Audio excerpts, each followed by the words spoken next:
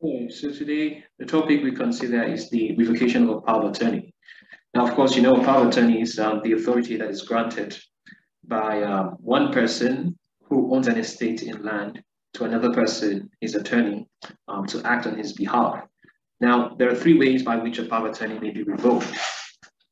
It could be revoked expressly, or it could be revoked impliedly, or it could be revoked by operation of law.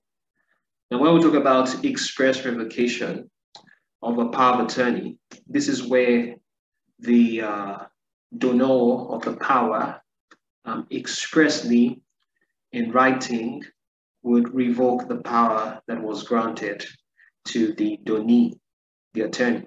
So, for instance, if he granted it by deed, then he would also execute a deed by which he revokes the power that was granted. If it was simply in writing, then in writing, he would also expressly revoke the power that was granted.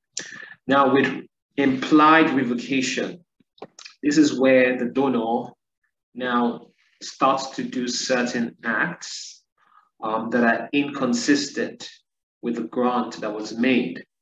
So if the donor, for instance, appoints you his attorney to negotiate with certain buyers for the sale of his land, and before you can do that, you discover that the donor has already entered into negotiation with some buyers, some prospective buyers.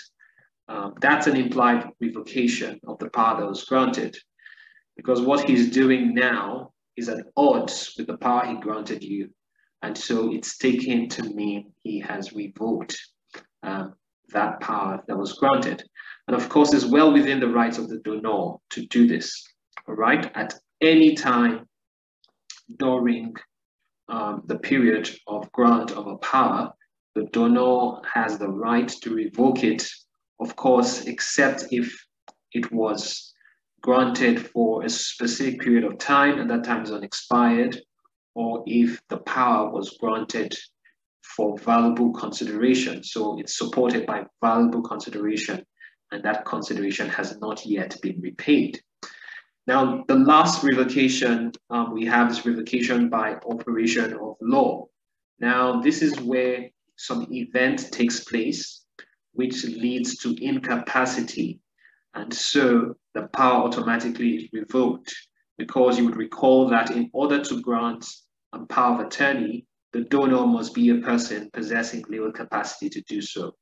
And so if at some point there's a loss of capacity as a result of death, as a result of unsoundness of mind, as a result of bankruptcy, then automatically the power is revoked by operation of law.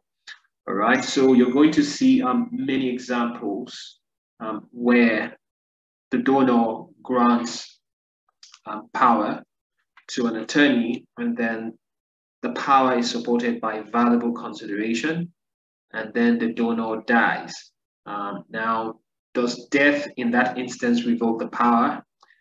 The answer is no, because even though a power of attorney may be revoked by operation of law, if it was supported by consideration, then the consideration must be repaid in order for the power to be revoked. And likewise, if it was granted for a fixed period, and that period must also have expired for the power to be revoked.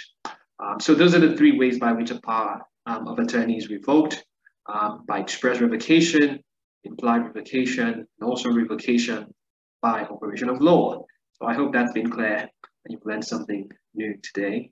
So I'll see you some other time. Bye for now.